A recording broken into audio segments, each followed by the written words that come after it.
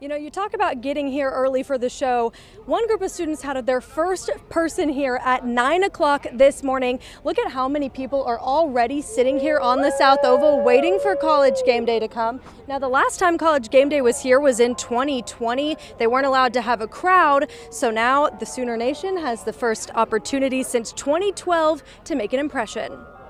As soon as I found out Sunday that Game Day was here, I'm like, oh my gosh, I have to be here in the morning. College Game Day, just part of the puzzle making OU's SEC debut the talk of the town. The anticipation of this week has been building since they announced the schedule. Fans getting ready by making signs to hold up behind the College Game Day set. We were thinking about all week, brainstorming, but here it is, cue the volunteers.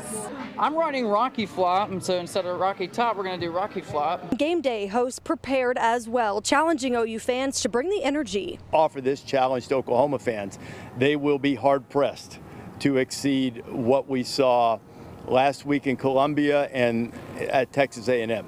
They were ready and ready to go, and we hope we get the same thing from Oklahoma fans on Saturday morning. And while being the most energetic fan base is a challenge OU fans are ready to meet, I got to be in the pit, starting these chants and making sure our spirit is at an all-time high. They'll also have another challenge, masking the sea of Tennessee orange flooding Norman. My plane was filled with orange yesterday. Fans say that'll be no problem, and with ESPN's College Game Day in town, the newness of this will give them a little jolt of energy. I think it's going to be loud. I think it's going to be intense. Game Day will have appearances from head coach Brent Venables, softball coach Patty Gasso, and Oklahoma country star Blake Shelton. I need to remind him that Darius Rucker performed last week, so if he wants to, sing, we're there for it.